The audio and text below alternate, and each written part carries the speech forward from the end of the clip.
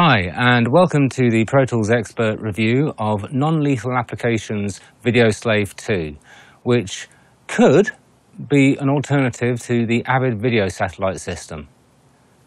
So what I'm using here today is my Pro Tools 12.4 HD running on Windows 10, playing out video from a BlackMagic mini monitor PCIe and audio through an RME Fireface 802.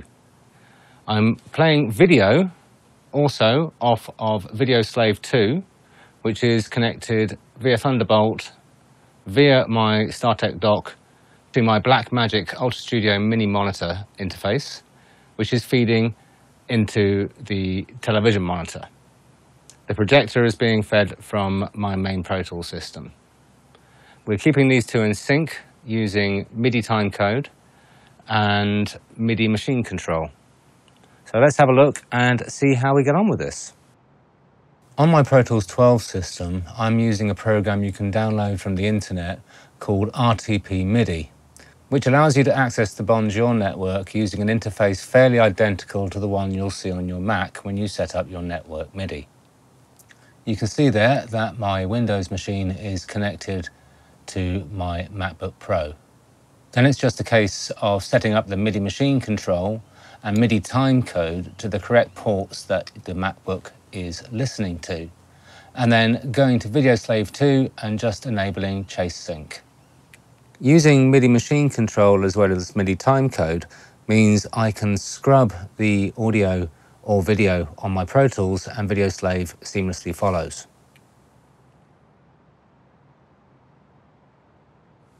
It's fairly instantaneous lock, and with MMC, locate is obviously fairly instant too.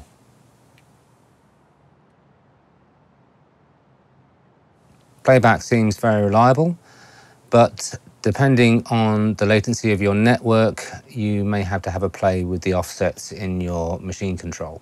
And depending on your video hardware, you'll also have to measure your sync latency through your monitor and account for that.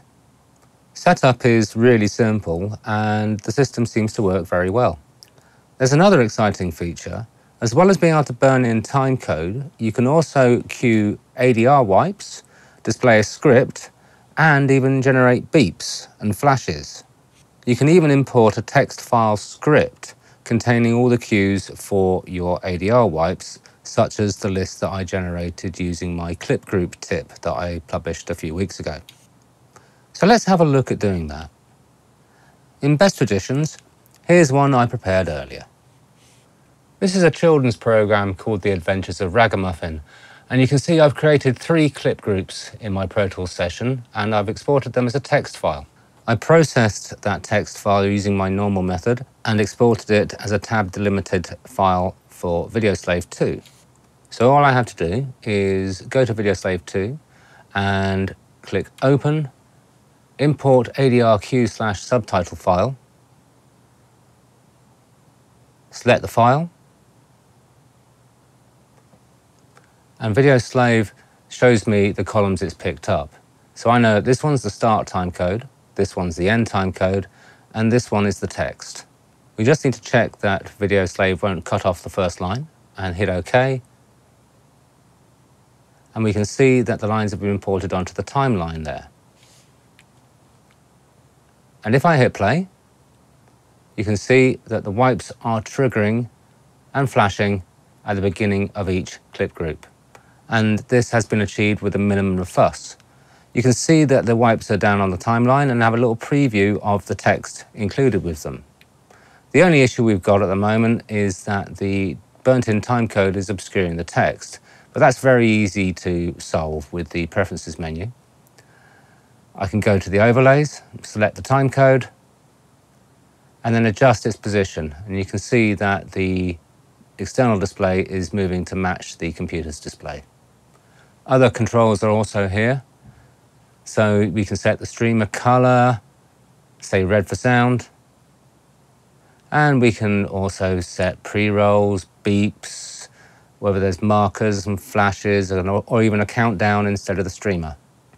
There's a huge amount of customization available, and it's all presented very clearly and intuitively. So let's have a go at recording some ADR using this. Here we go. And I saw a new friend. At least I hoped it was a friend. Maybe not.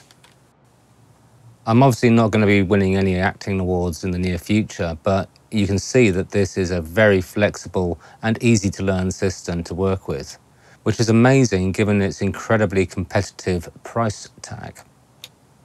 So there you have it. That's my demonstration of Video Slave 2. I'll be doing a full Sync 1.2 playback reliability test, and I'll be putting the results of that in the accompanying article. Check out the full article on the Pro Tools Expert website, and thanks for watching.